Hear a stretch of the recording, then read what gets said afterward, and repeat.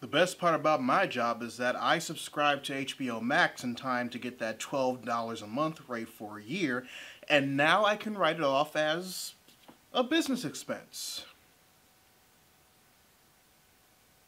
Anyway, let's talk about Euphoria.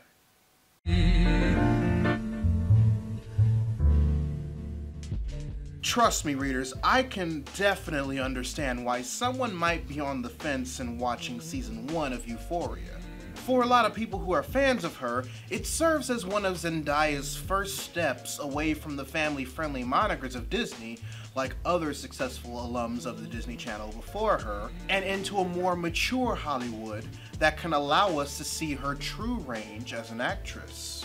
And if you haven't seen Euphoria yet, then trust me when I say that she has what it takes. But others might need a bit more convincing, and trust me, I get it. As someone who watched this first and foremost because they wanted to see how Zendaya stepped her game up, I wasn't necessarily immediately on board with a lot of the setup and themes the first couple of episodes told me I was in for. Exploring the lives and drama of a group of privileged 2019 Southern California suburban high school students didn't sound like anything that I was interested in, especially since not only has that part of my life been over for 14 years, but the culture difference is so present that I could find none of their experiences relatable. It's part of the reason why I never really gelled well with Ed, and Eddie on Cartoon Network growing up. It wasn't because I didn't have any friends growing up, but the idea that all of my close friends being in such close proximity with each other instead of different neighborhoods scattered all across the city of Detroit was wishful thinking to the point where the show itself didn't reach out to me like it could have. Now, if you've been watching me for a while, you're probably calling me a hypocrite now regarding that point of relatability. And that's mostly because one of the things that I like to preach when it comes to stories and characters is that the lack of relatability in either characters or a scenario isn't necessarily a deal breaker for me. It's part of the reason why I don't entertain the opinion that Marvel superheroes are better than DC superheroes, because Marvel heroes are more easily accessible due to their relatability. Like, of course you're not going to completely relate to Superman, Batman, and Wonder Woman. They're a solar-powered alien, a multi-millionaire philanthropist, and a Greek demigoddess. So when I entered Euphoria, I did with the sole purpose of seeing how Zendaya was going to portray Rue. All I knew before then was that she was going to be portraying a 17-year-old drug addict, that she was more than likely going to be tempted along the way to recovery, and eventually find love, from what I've seen of the promos.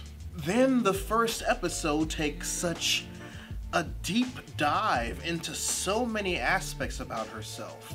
Her mental disorders, the loss of her father, how she initially got hooked on drugs. The time dedicated to the exposition of Rue's character, both in summaries and during the real time of the episode, was very wisely spent in order for us to get a better idea of her character.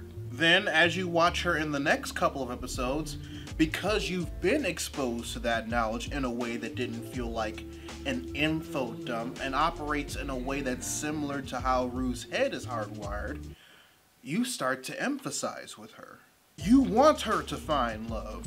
You want her to get better. You either smile or let out a disappointed sigh whenever she makes decisions in favor of her getting better or see her relapse, respectively. It's pretty much why episode 3 of season 1 is my favorite as far as how Rue's development is handled. I won't ruin it in case you decide to watch the season after this video, but I've never been so proud of a fictional character in my life after watching it. The kicker here is that this treatment isn't just exclusive to Rue. It's given to pretty much every other main cast member of the show. It's done in a way where, at first, they just look like a typical band of high school TV tropes and stereotypes. You got the outcast, the football jock antagonist, who is the textbook definition of lawful evil, by the way, the token black dude, the new kid, the mean girl cheerleader girlfriend of the jock antagonist, the nerdy fat girl, and the best friend of the mean girl cheerleader with the fun mom. And you expect a lot of them to play out the same tropes, especially when the girls all hang out. Then you find out over the period of a few episodes that all the tropes that they're based on are actually subverted, and that they're genuinely all friends with each other and both lift each other up and call each other out if need be. Then, once it becomes relevant to the season, they're given the rude treatment and we see their exposition. We see that in one way or another, they're just as flawed as Rue is.